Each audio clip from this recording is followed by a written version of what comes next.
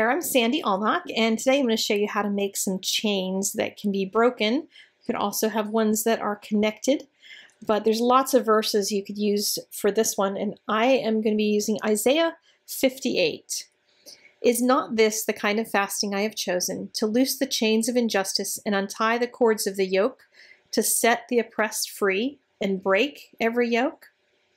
Is it not to share your food with the hungry, and to provide the poor wanderer with shelter, when you see the naked to clothe them, and not to turn away from your own flesh and blood? Then your light will break forth like the dawn, and your healing will quickly appear. Isaiah 58, 6 through 8.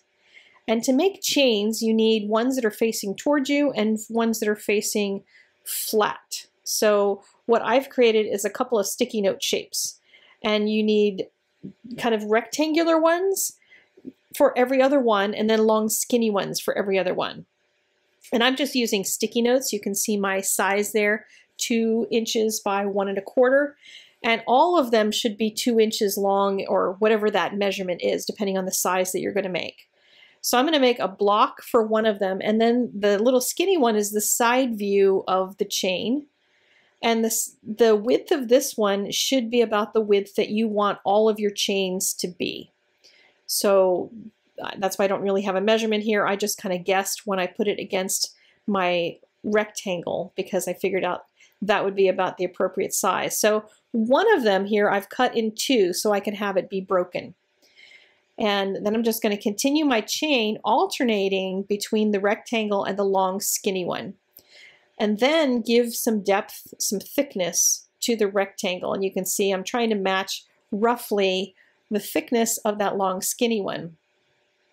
The long skinny ones then get rounded edges on them, and the rectangles get rounded edges. And you can decide whether you want your chain to be more like a block and give it a little bit of a curved edge to it, or I'm going to erase those little edges and give them even rounder edges. So it's up to you how round you want yours to be, and sketch them all in.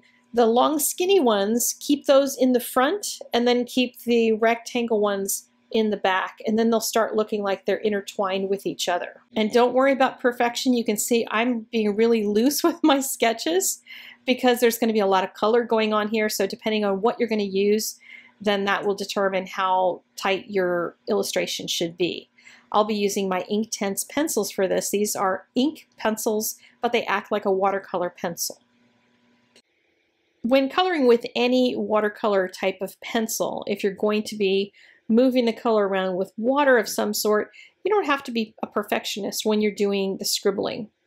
However, the better you do your scribbling, and the more you get kind of natural blending going, and by that I mean when you start your yellow, you'll bring your orange over top of part of the yellow, and then it will fan out from there, and you'll get kind of a natural blend going outward from that center point.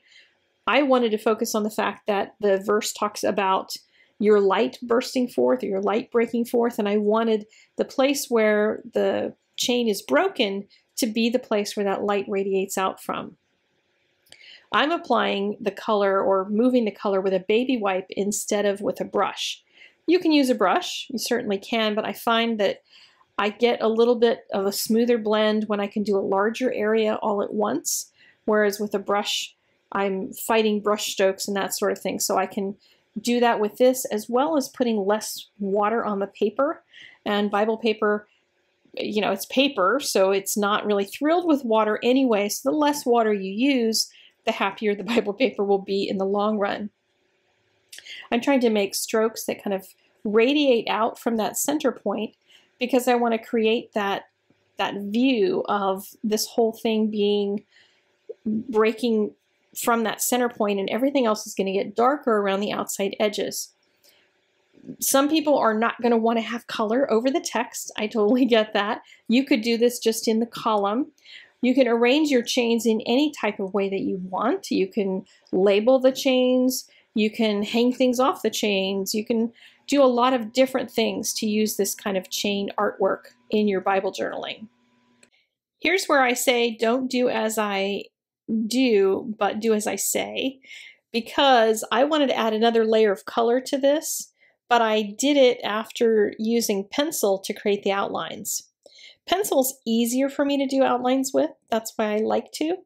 So I should have done the extra layer of color on the rest of it first, because if I did any blending and I touched this dark outline, I'm going to blend the dark outline. And I also am going to be struggling a little bit, you'll see, with coloring around that dark outline, because the pencil that I am using may touch it and start pulling that color around. So if you're going to do this and you want to add more color, add the color first and then add the outline, or you can just add the outline with something that is not going to give you an issue, like a pen. But I find that I don't draw as well with pens when it comes to a crisp outline like this. But I am adding a second layer of color on all of this. I was debating whether I'd even use any moisture at all, because now that I have the base color down and I've already got that blended, it's much easier to color over top of this with the same pencil colors again, and they look more blended because the color underneath is blended. But what I did decide to do was change that bluish color to more of a bluish with red over top of it, because the whole idea of putting the blue there was to make it more of a contrast. Like there's all this icky, terrible stuff on the outside. That's where all the chains are being held.